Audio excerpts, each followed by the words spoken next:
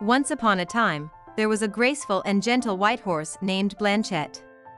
She lived in a large green field with her horse friends, galloping freely under the warm Sunday. However, Blanchette felt different from the others. She loved spending time alone, grazing peacefully and dreaming of great adventures. One day, a rider came to the field and noticed her. He was moved by her grace and gentleness, and he decided to take her for his own.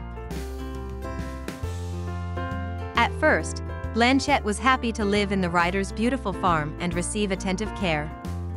However, she soon realized that the rider only used her for competitions and shows, forcing her to perform exhausting acts.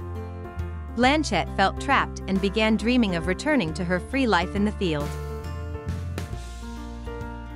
With the help of a horse friend, she escaped from the farm and returned to the field where she had grown up.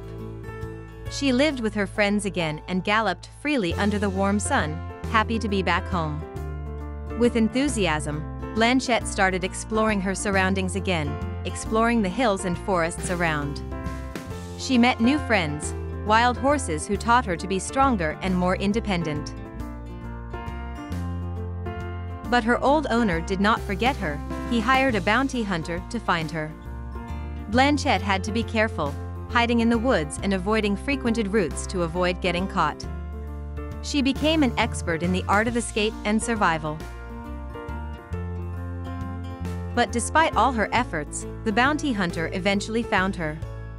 He tried to capture her by setting a trap, but Blanchette was too clever for that. She managed to escape and outrun him. Finally, the bounty hunter gave up the pursuit, realizing that he could never capture this magnificent wild creature.